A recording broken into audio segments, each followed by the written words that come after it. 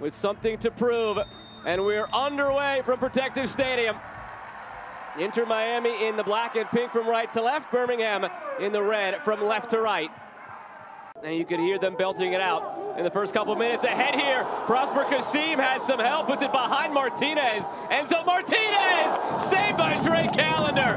Oh, what a start that could have been. Negri, Stefanelli has some space. Stefanelli tries to sneak it near post. And Van Oekel got a piece of it out for another corner.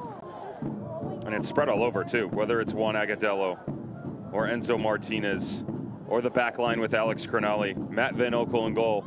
Seemingly every stage of this unit. A four-man wall, but you've got another four there between two Inter Miami players and two more Legion members. Stefanelli or Negri? It's Negri right to Van Oekel. Martinez in a pocket of space. He's not afraid to have a go from distance if it's there. Sends this one now far post and punched aside by Callender. I don't know if that was a shot or a cross, but it nets a corner in the end. Is it like Beetlejuice if we say Messi 3 times does he appear in the second half? It's a thought. Unfortunately, I don't think the private jet has clearance for Alabama. Not just yet. That'll do it for half number 1. Birmingham Legion in the red from right to left. Delighted to have you with us tonight on CBS Sports Golazo Network.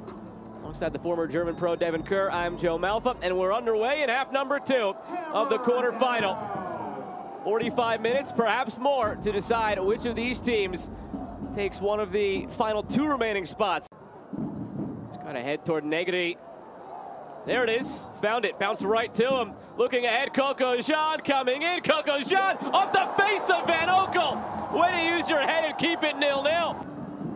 Exactly what we're talking about. Even though Martinez has come down underneath, there's the explosion of speed by Jean. Again, the back line of Birmingham Legion, very aggressive. You'll regularly see Fanuel Cavita and Alex Cronali, especially Cronali, who's so comfortable with the ball at his.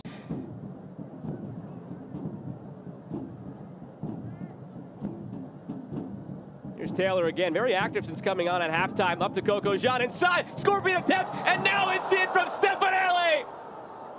All happened in slow motion, but for the second round in a row is Nico Stefanelli the hero.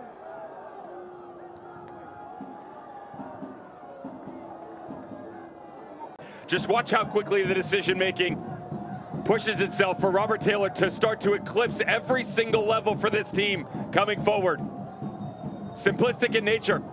It's an underlap by Jean. We just talked about the combination that could be those two. As he comes wide, you start to stretch that relationship between Gabby Alves and Fanuel Cavita. The speed not there. Crowd enjoys that.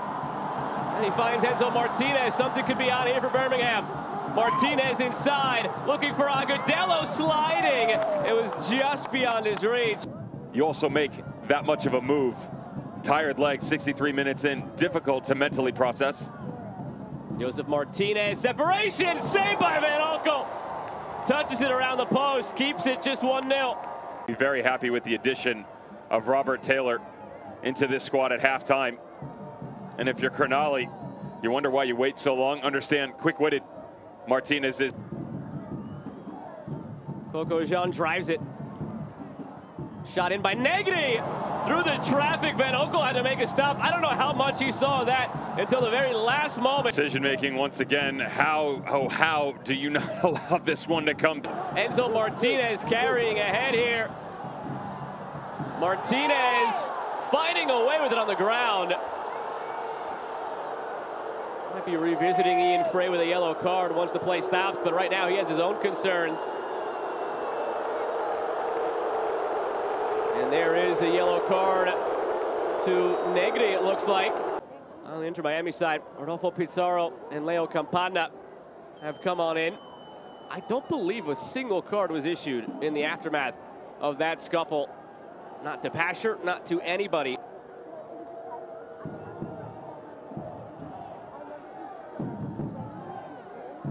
Campana looking goalward, right to Van Oekel.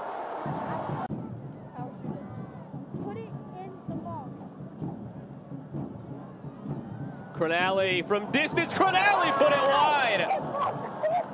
Pressure is going to come from Campana. That surprises everybody else that Alex Cronali, not only is he going to tag this thing from distance, but He's going to have to replace an ad board. Watch. Who gave it right to Martinez. Agudelo looking for Kasim. Now Pasture wide. Had that resulted in a goal. And that's still not sitting well with him or the Birmingham side. He's right, though. 100%. Now from the free kick, Pasture cracks one. Callender stops it. Out of nowhere. By Mikey Lopez, who sees all the space off. Just a little touch. Pizarro late to step up. So add some time to the meter. Make sure babysitter could stay an extra half an hour, whatever you got to do to get to the conclusion of this one.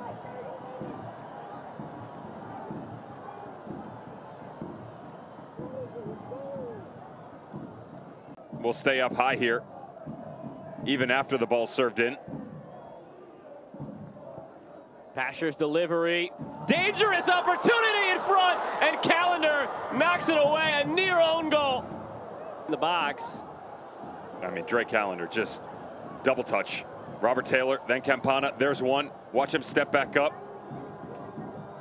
Draws the foul.